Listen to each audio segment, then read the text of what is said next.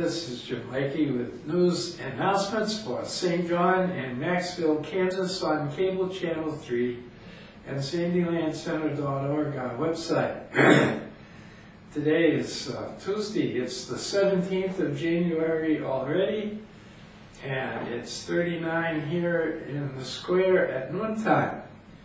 And after having one of the worst sets of weather that I've seen in all the time I've been here in St. John, this week is going to be a much better week, and we're thankful for that. So today it will be partly cloudy, and of course here in the square it's 39 now, but it will go up to about 44. Then tonight it will only be down to 28. And then tomorrow it won't get below freezing at all. So it'll start off cloudy and get sunny by the end of the day. It'll be 48 for the high temperature and 33 for the low. Then Thursday is 49 for the high temperature, cloudy, and 31 for the low. And then it goes a little more like normal on Friday, cloudy, 44 the high, but 26 the low. And then on Saturday, a beautiful sunny day, 54 the high and 35 the low, right now in January. And then on Sunday, we're going to have rain and not snow or ice. We're going to have rain, a 70% chance of rain Saturday. Sunday rather, and it'll be 47 for the high, 29 for the low, again with that 70% chance of rain. And perhaps if it hasn't already melted, the warm rain will take all of that off what's left of our trees. And we have some birthdays. An anniversary on Thursday. Larry and Luann Fisher have an anniversary. Happy anniversary. And on Friday, Gabriel Roach has a birthday. So happy birthday, Gabriel. And you get much better weather for it than we've been having. So that's really the main news in our city right now, is this terrible ice storm. And there were power losses to individual houses.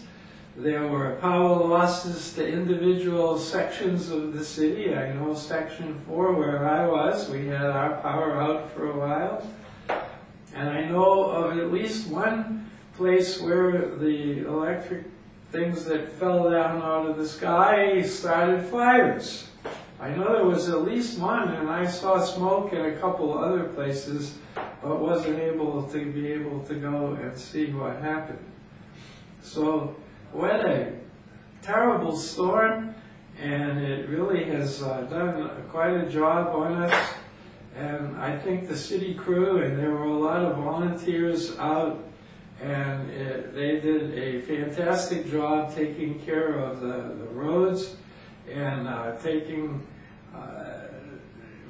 branches that were leaning on wires and doing all those things to help make it better than it would be if it hadn't been for all the work that they did.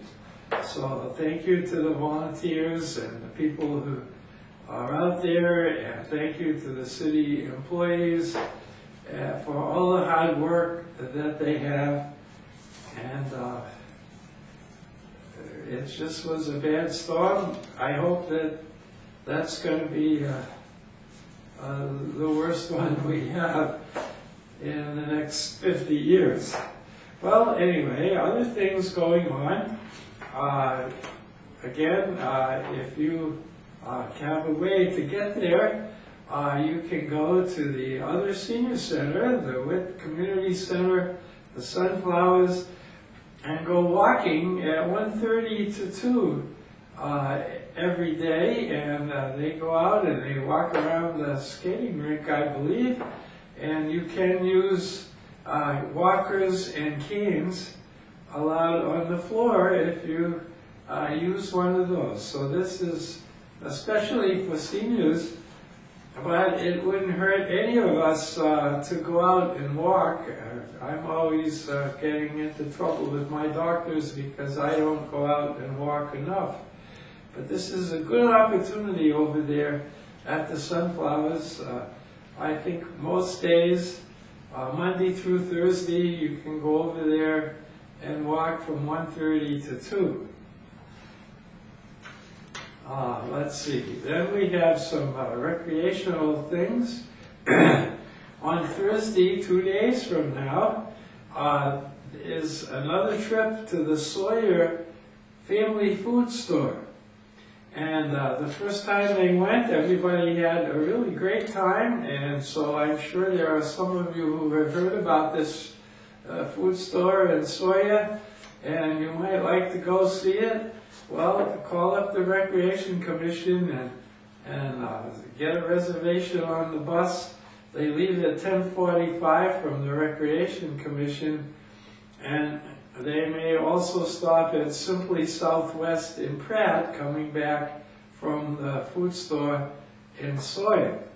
The cost is $7 for the gasoline, and then whatever bulk food you want to buy, bakery, grocery stuff, all kinds of deli out there in Sawyer. Then, of course, I haven't heard, and I'm going to have to call up, I guess, and find out, so I have a better set of news on Thursday for you. But there's movie night, and it's somewhere in some movie, and they're waiting to see what the movies are going to be before they pick out where they're going to go and which movie is going to be the one that they see. So stay tuned, and that would be Saturday on the 28th when they do that.